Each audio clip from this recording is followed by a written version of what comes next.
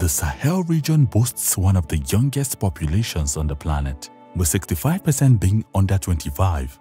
These demographic dividends present an enormous opportunity to reimagine new development models that can radically transform the region and bet on the success of its youth.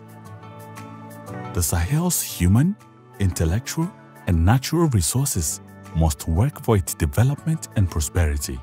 To make this happen, UNDP has made concerted efforts to unlock the full potential of young people by investing in entrepreneurship, skill building, innovation, and leadership, so that they can shape the Sahel that they deserve. Mon rêve, surtout, c'est participer à la protection de l'environnement. Je suis doctorant-chercheur dans les domaines des énergies renouvelables. Je suis entrepreneur dans le domaine apicole, la production du miel naturel et pur en Mauritanie. Tout récemment, j'ai développé un système, ce qu'on appelle les Smart Hive. Les Smart Hive, c'est la ruche intelligente. C'est-à-dire que j'ai une ruche, je peux contrôler la ruche en distance. Et la planète a besoin de nous. On doit vraiment agir. Et moi, j'agis. On a pu augmenter notre fonds de roulement avec le PNUD. On a pu aussi avoir un mini-forage et installer un système goutte à goutte avec le PNUD. Et maintenant, on a commencé à construire notre boutique de commercialisation de produits bio. Je suis la présidente de l'association des personnes vivant avec un handicap de Mont-Roland.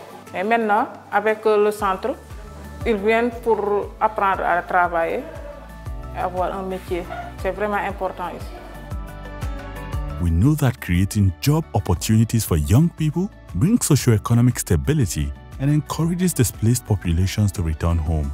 This is evident in UNDP's efforts in the region. For example, in Chad, specifically the Lac and Hajar Lamis provinces, where 70% of the population is under 25, UNDP enabled more than 50,000 people to benefit from capital to start up or relaunch their businesses. In order to stop the migration, you need to make sure that you empower the youths through skills. This is really very important, and then open the way of finance that can help them to get access and to start up, new green jobs by themselves. We also invest in green and digital technology across the region to tap into local innovations and solutions that help address health, education, governance, and climate change challenges. The people who are most affected by these problems usually have the best solutions, usually have the most sustainable solutions to these problems. And what we do at the Accelerator Lab is to test and experiment on problems and then provide a platform for local innovators to come up with solutions to these problems, thereby empowering grassroots innovation. By supporting the digitalization in the Sahel, we can connect young people with better opportunities and unlock smart and future-proof investments.